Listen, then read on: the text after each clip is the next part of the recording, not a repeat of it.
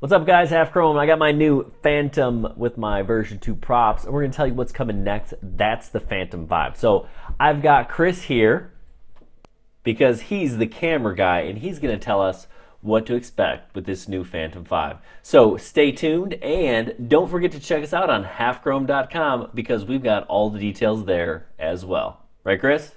We sure do. We'll see you in a second.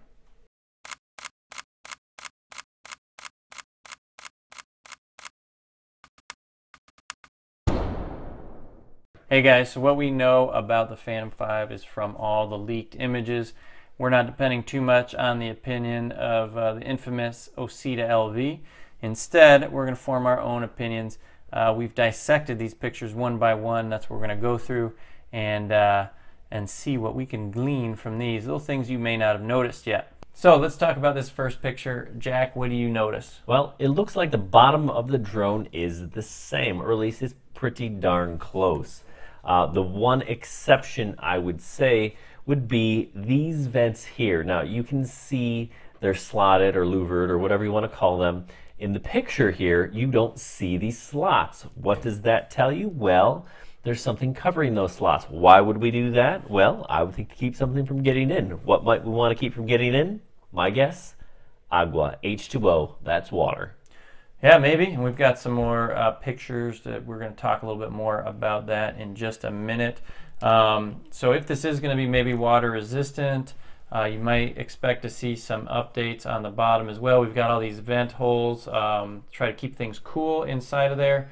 Is there going to be some kind of water resistant membrane on the inside keeping things? What about the card slot and the USB slot? Those do seem to be identical in these early Phantom 5 prototypes.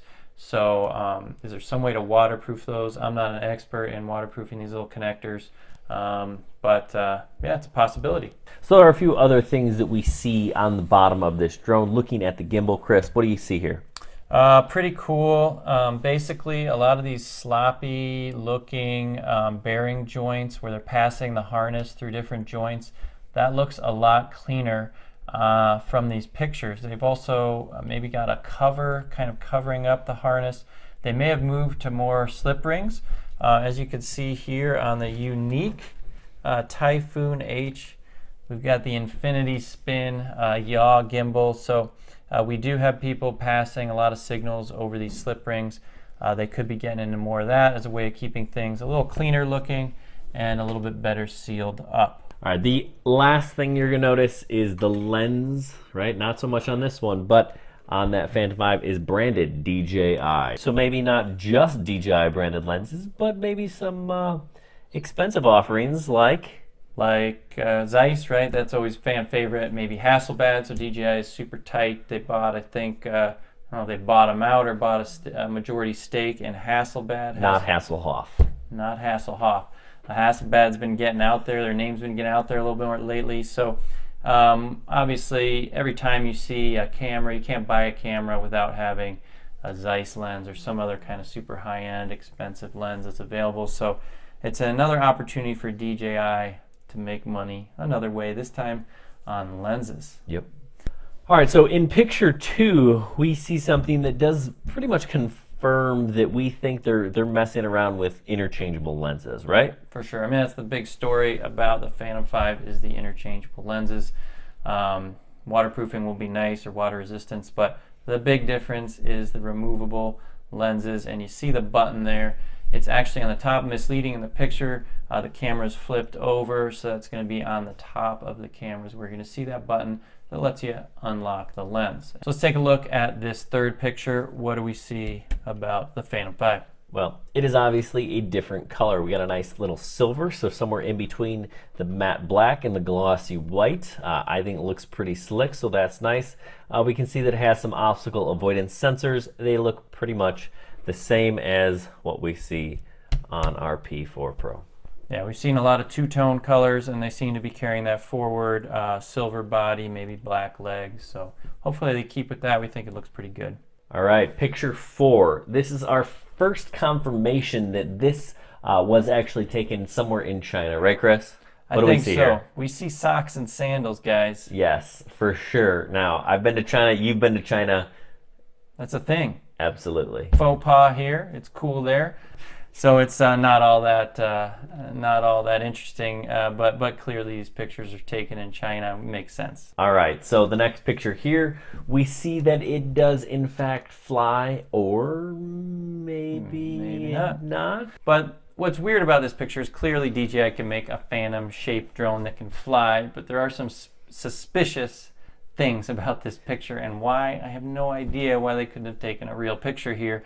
But it looks a little photoshopped. It does. It does look photoshopped to me. I don't think this is a real picture. If you focus in on the shadow, it's directly under the drone. The sun would be straight above it, which is maybe possible. We can't really see the sun. You see underneath the prop on the right in the picture, that prop seems to be aligned with the arm of the drone. However, in the shadow, it looks to be perpendicular to that arm.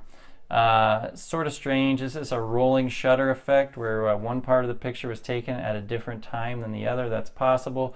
But if you look at some of the other props, they do look properly aligned between the drone and the shadow. This is kind of a silly thing to be analyzing, guys, but seemed like the most boring picture, and it also seems like the fakest. Yeah, oddly which is stupid. You're right. Phantoms fly. Put it up in the air. Take a picture. So maybe that takes away a little bit from these other pictures, do you think? I don't know. I mean, they're pretty darn convincing. So I think this is a real thing, this Phantom 5 with removable lenses, but it certainly is odd that this looks like a faked picture. Another clue, if you look at this video here, me flying this guy out here with the V2.0 props, this video taken looking down at about the same height. You can see how much the grass is moving around.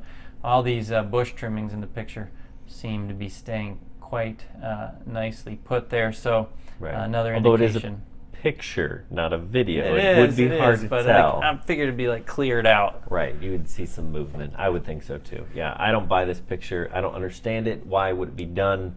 But you know, somebody did. Yes. So we've got a 50mm lens as stated on the picture here, right? But we think there are some other lenses as well that DJI is going to release with this, right? We know they're interchangeable. To just have one would seem to be silly. So we've got a 50, and we have some other offerings, right, Chris?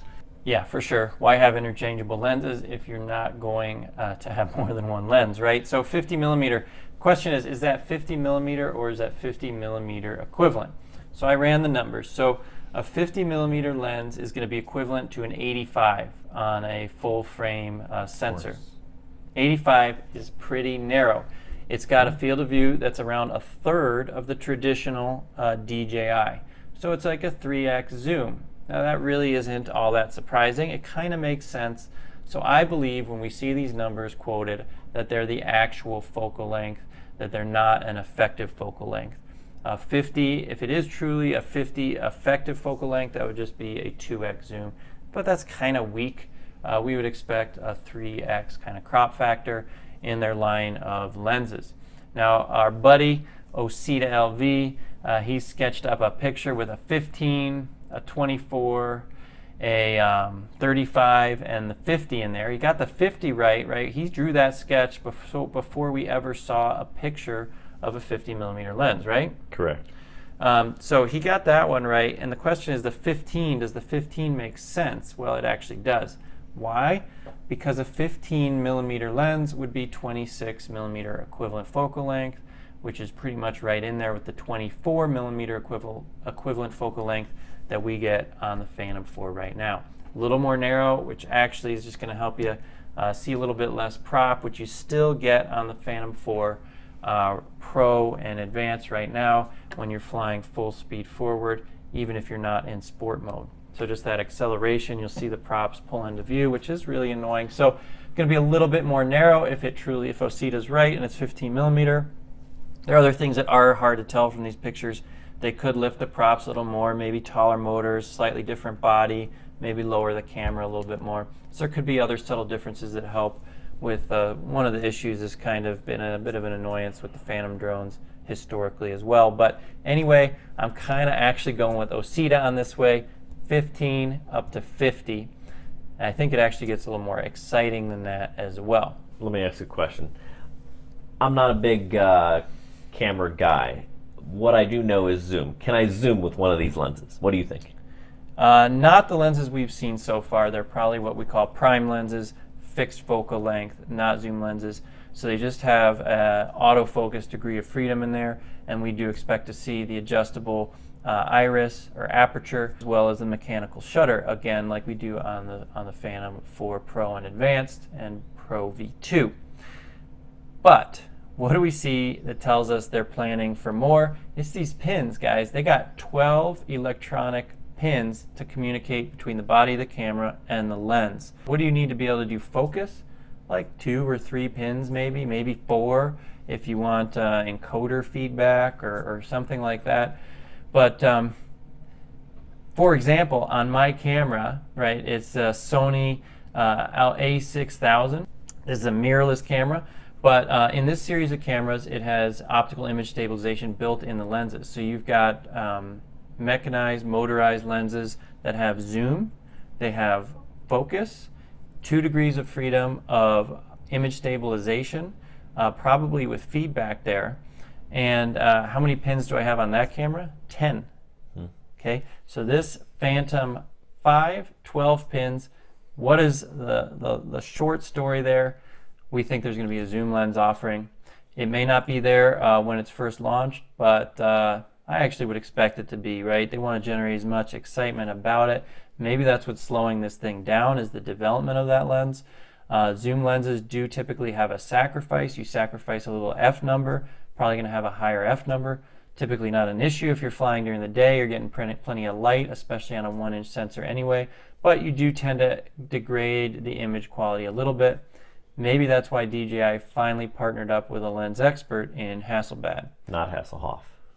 Still not Hasselhof. So exciting to see if they crank out a DJI branded or Hasselblad branded zoom lens. Zoom lens. It's gonna be there, guys. You don't need 12 pins for focus. You just don't need it. Probably not. So that's the main thing. Phantom 5, interchangeable lens, zoom lens. Haven't seen a zoom lens on a DJI prosumer or consumer drone since the Inspire 1, actually. Inspire 1. Not even there on the Inspire 2. So it's been a while. I think it's time to show up on a Phantom. Agreed. All right, so we got one more picture that we want to talk about, right?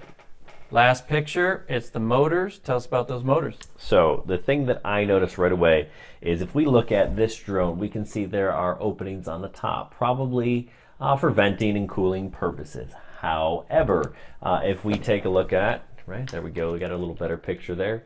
If we take a look at these pictures here, we don't see those slots open on the top. Why? Well, we don't want rain coming in, right? Water's not coming in here if it can't, if that doesn't exist, right? So I think that's another point to say, hey, they're going to rainproof these drones. I do not believe that it is waterproof. I'm not dunking this thing in my pool or in the lake or whatnot. But if I want to fly and get some nice shots on a rainy day, I can do that now, I hope. All right, so that's what we think you can expect from the Phantom 5. No, we don't have it, sorry, but if you've gotten this far, you knew that already. But make sure you check us out at halfchrome.com because we've got lots of updates and information on not only the Phantom 5, but the upcoming Mavic Pro 2 and a lot of other drones as well. Not just DJI, we cover the whole gamut, whether it's racing drones or DJI products or even tiny little toy drones and fun things you get for your kids. So make sure you subscribe to our YouTube channel, and again, don't forget to check us out on halfchrome.com.